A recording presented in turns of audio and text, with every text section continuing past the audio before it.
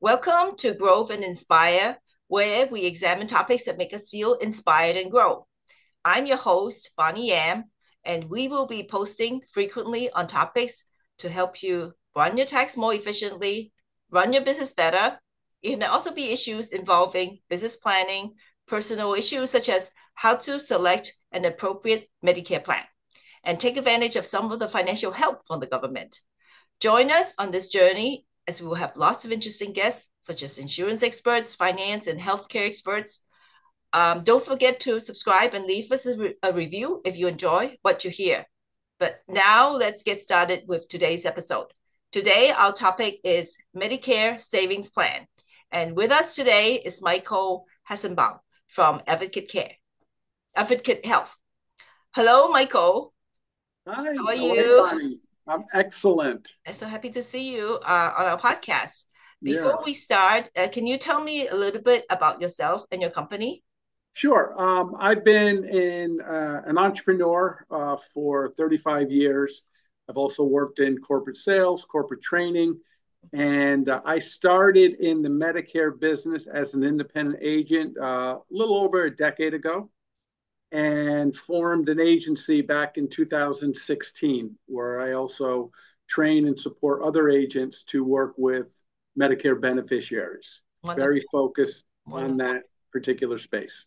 Yeah, it's more and more people hitting 65. I think they really need to know the service that you're Yes. providing is so important, healthcare. Yeah. Yeah. Yeah. The number So one question I get is, why is Medicare so complicated? it's because it's expensive, And I said, really complicated. because it gives me value that I can help people. Yeah, I know. It's like, that's the number one thing. I also hear that if you don't have enough, a lot of people go bankrupt if they don't have enough money to pay for their healthcare services. So that's super important. And you want to make sure that Yes, that's been taken care of when you start your retirement plan.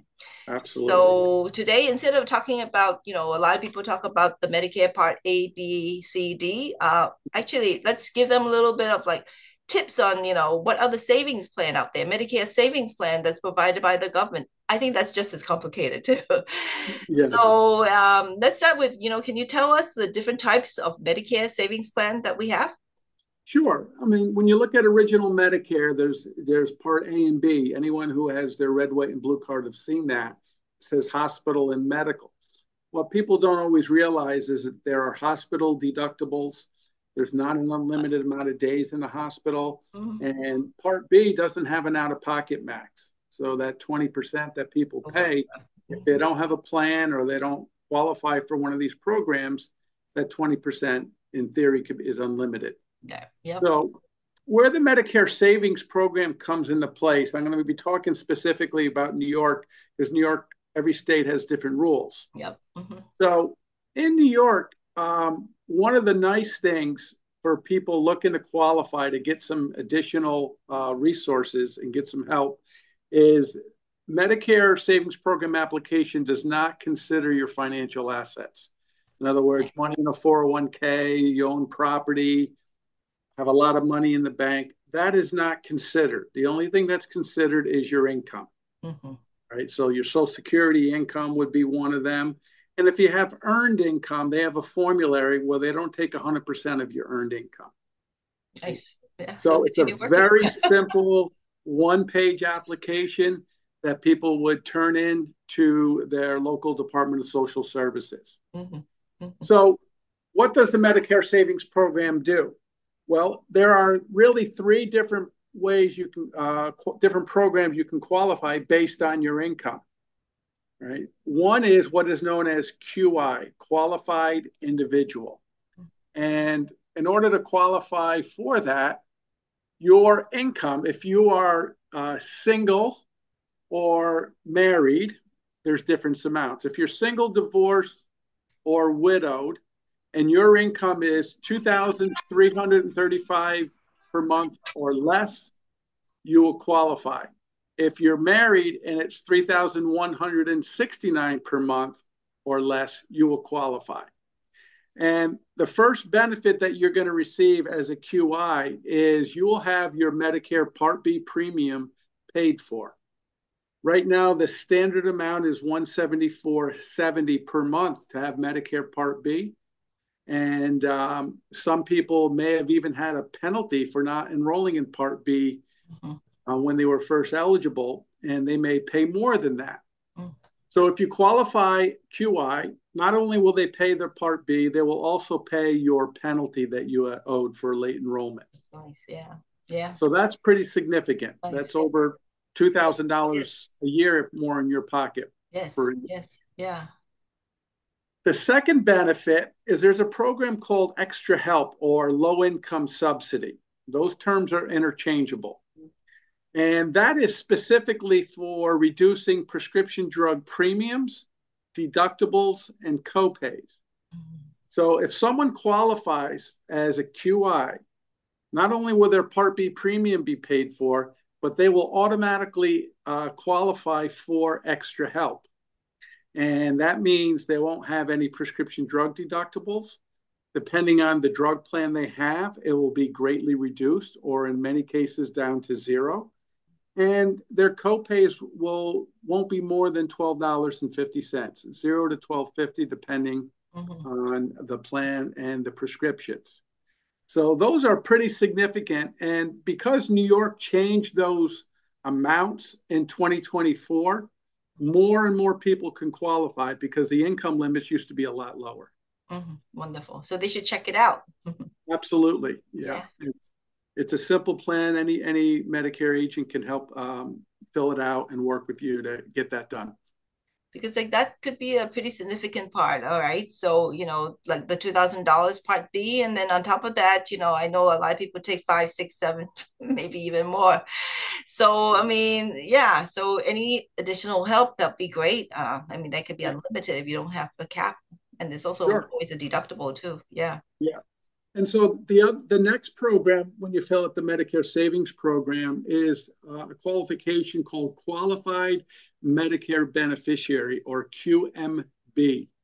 And this is another level. So not only do you get your Part B premium paid for, but once you are QMB, medical providers that accept Medicare cannot charge you for deductibles and coinsurance. So that can be very significant. That 20%, they would no longer be able to charge you. And whether you are on a straight Medicare or you have a Medicare Advantage plan, that's a private insurance company with a Medicare contract that typically has copays for services, or in some cases, deductibles. Someone that is QMB can let their provider know that here's my health plan and here's my QMB number, and they will not be able to be charged copays or deductibles. Yeah, let's say I have a lot of specialists, so that's expensive. Even though if I'm in an HMO, I still pay $60, $75. Yeah. Correct. It can make a big difference. And there's one more opportunity. A lot of Medicare companies, health plans, will have a dual special needs plan. We call them in the industry DSNPs, because SNP, dual SNP.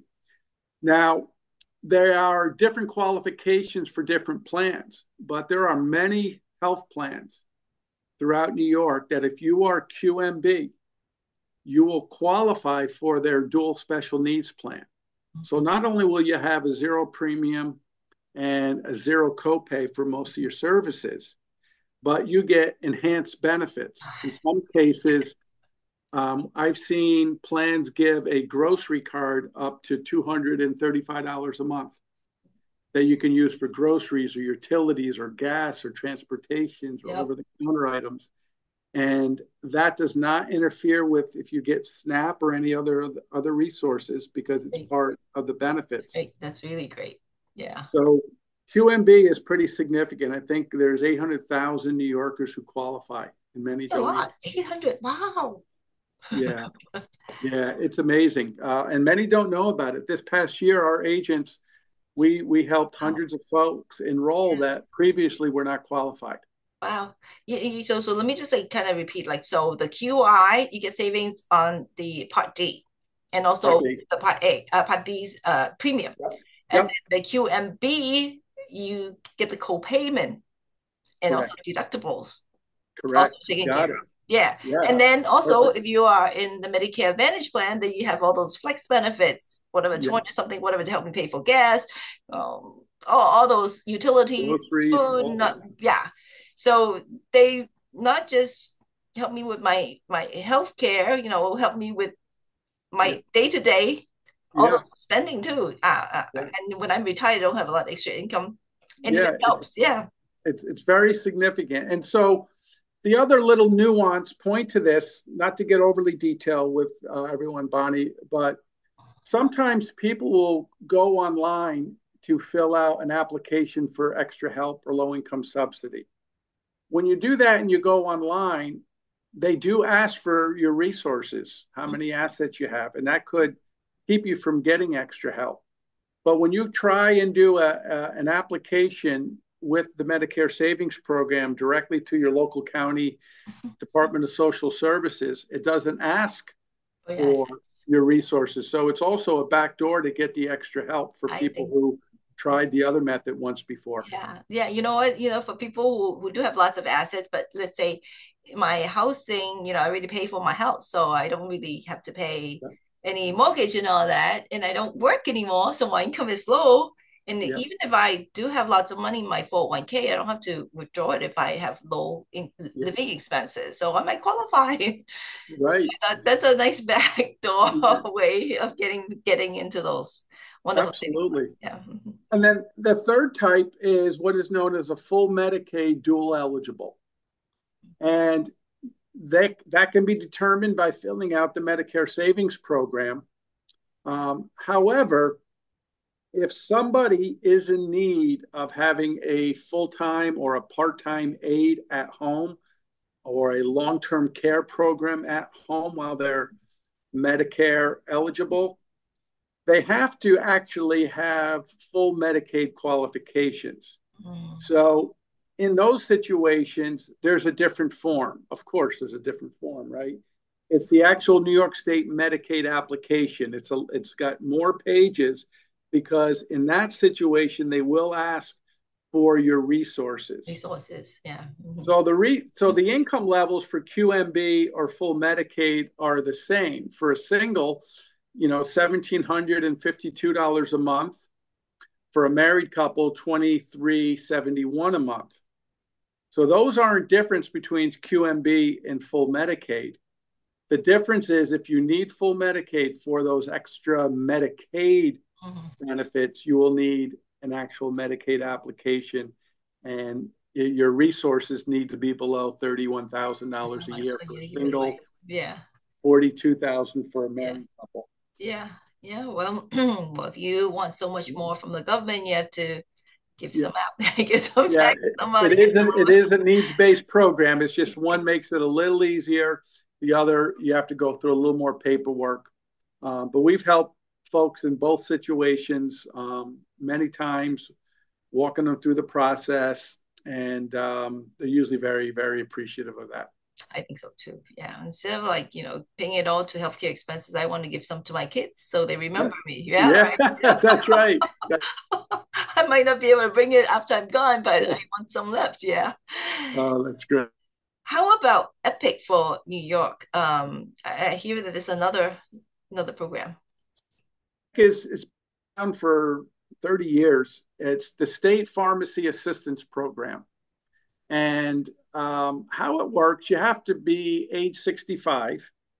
The Medicare Savings Program, you can be on disability and under 65 and qualify. But New York State Epic, you have to live in New York, be age 65. And if you're married and your income is below $100,000 a year, Mhm. or you're single, widowed, divorced, or married living separately, and Mhm. you're under $75,000 a year, you'll qualify. So how does it work? Wait, let me ask you. Anything about assets? No, no, no. No, good point. No assets. There are no questions about, how much Straight. property you own or your 401k or anything like that. It Yeah. is strictly income, right? Okay. And Wonderful. they that include your social security, but it is strictly income. So there's two benefits for someone who qualifies. Number one, it can potentially reduce their prescription drug costs. So you have to have a drug plan, whether it's through a Medicare Advantage or a standalone prescription drug plan, but that'll be your primary. And once you qualify for Epic, you would give both your Medicare ID card and the Epic card to your pharmacist. Mm-hmm. They will put that into the computer, and then they'll track it the whole time. Every time you make a copay for your medications, it is tracked. Once you reach the Epic deductible, from that point on, Epic will reduce your prescription drugs to where the max you will pay is $20. It'll be between $0 and $20. So I'll give you a real life example. My mom qualified for it when she was alive several years ago, and she had a lot of expensive medications. So she was spending, $300 or $400 a month on her prescriptions. Expensive, yeah. Her Epic deductible was around $1,200. Mm-hmm. And once she hit that, all her copays will reduce dramatically. She maybe spent a couple more $100 the rest of the year. So it's a great way to protect your pocketbook. It does not cost you anything. And if, and this is an important part, if you need to make a plan change, normally we have the annual enrollment period, which is coming up. We have maybe the Medicare Advantage open enrollment period, the first quarter of every year. And then after that, you're locked into your plan till the following year. But if you belong to Epic and you can enroll anytime, you can make a one-time plan change anytime during the year. Yep. So I'll give you, for instance, I had a client recently needed to make a plan change because of new health conditions, and we were able to find a plan that was better for her. We enrolled her in Epic. She qualified, and because of that, she had a special enrollment period. So we were able to change her plan for September 1st instead of waiting until January 1st. Yep, more savings. Yeah, more benefits, more savings. Always great. Yes, yeah. And this is like a lot of learning. I'm hearing. I should take notes. Yeah. No, that's why we save the podcast. I mean, this is great. Anything else that you want to add? No, so those are really, really important programs. There's a thing called benefitcheckups.com that is not based on income. It is not based on your plan, but it is designed for folks that are over 65, and they just want to see if there's any other resources or benefits that are available in their area. So, for instance, we had a client in South Carolina, lived in Myrtle Beach. They made plenty of money. They didn't qualify for any of those programs, but they went to that site and they found out they had free parking at the beach because why not? So, few dollars, every dollar. Right? Everybody likes something for free. So that's another good resource. But those are the main programs that we try and make sure everyone is aware of. They qualify and kind of take it from there. And that's, of course, outside, over and above reviewing their Medicare. Of course. Hey, I just want to ask you, did I hear from Cigna on their website, they actually do something like that too? And then they tell you maybe free meals or whatever. So a lot of companies on these Medicare Advantage plans, they try and act like a health plan, not just transactional. And they want to make sure that you have incentives to get preventative services, and they have a resources for life some people have, and they can help you find all kinds of things. Some have actually full-time social workers that will. That's great too. Yeah. Help. Very helpful. Yeah. Thank you so much. I think I learned so much. Every time I talk to you, I learn a little bit more. So that's wonderful. Good. Yeah, and I know Medicare Savings Plan is like a pretty important part of the Medicare program. So don't forget about it. And also the annual enrollment period is coming up. It starts October 15th. So if you want some assistance in evaluating a plan, and maybe you want to make a little bit of a change to get some more of the benefits, we're here to help. So thank you for joining us today. And please leave us a review. Your feedback will help us reach more listeners and improve our content. And don't forget to follow us on our social media platform. If you have any questions, topic suggestions, please feel free to reach out to us. We love to hear from our listeners. join us. Next podcast will be on business evaluation. So until next time, stay inspired. Thank you very much. Thank you. Bye.